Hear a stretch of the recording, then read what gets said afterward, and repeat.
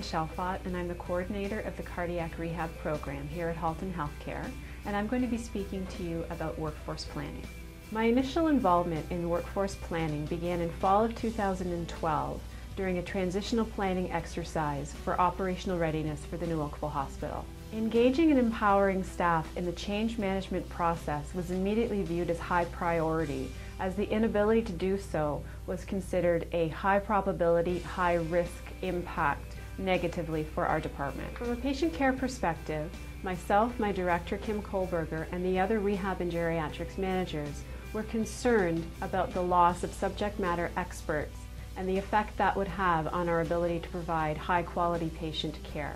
We wanted to get ahead of the curve and be proactive rather than reactive about workforce planning, and my secondment to the position of rehab clinical coordinator full-time from December to April of this year allowed me to focus my intention on intensive planning. The first step was to develop a master skill list, which basically started a conversation between myself and the staff about their experiences at Halton Healthcare and in the past, and their willingness to participate in learning practices in the future. We then reached out to Human Resources to formalize the process, and I began to meet bi-weekly with Vanessa for the sole purpose of succession planning.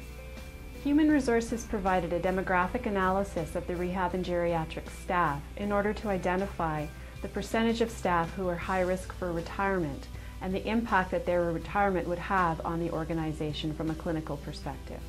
Vanessa then developed a survey monkey, which was emailed to staff in order to give them a more private forum to express their career plans, their learning needs, and their willingness to participate in knowledge transfer in the future. Vanessa analyzed the learning needs, grouping them into themes, and presented them to myself, my director, and the other managers. We discussed the learning themes, prioritized them, and worked them into a timeline according to quarter. The results of the survey were definitely enlightening. We were somewhat reassured by the results, with 94% of staff surveyed reporting that they were planning on making the move to the New Oakville Hospital.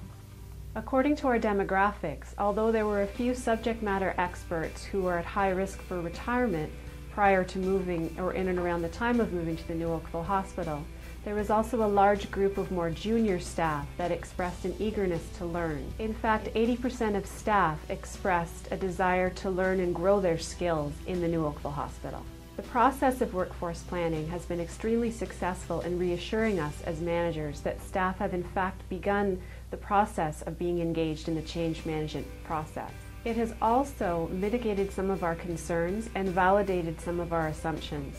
and moving forward has helped us uncover issues which we may never have learned prior to moving to the New Oakville Hospital, and has given us a forum to address them in a proactive fashion. Hand therapy was identified as a high priority area for the first quarter, and Vanessa and myself met with the hand therapy group, which consisted of physiotherapists, occupational therapists, and rehab assistants with their manager to discuss an education plan.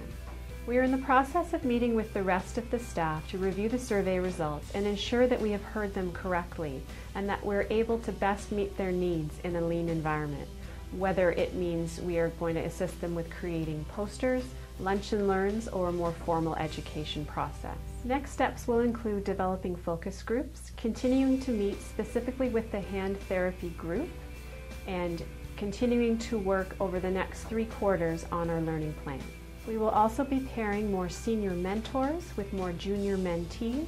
in other areas which have been identified as at risk for loss of knowledge transfer with the development of the New Oakville Hospital. We're also liaising with other departments such as volunteer services, where we are trialing a template which has been created in order for departments such as ours to communicate with other departments what our needs and wants are for the New Oakville Hospital. I'm very excited about the next steps to continue to work with Human Resources, and this whole process is instrumental for the development of the New Oakville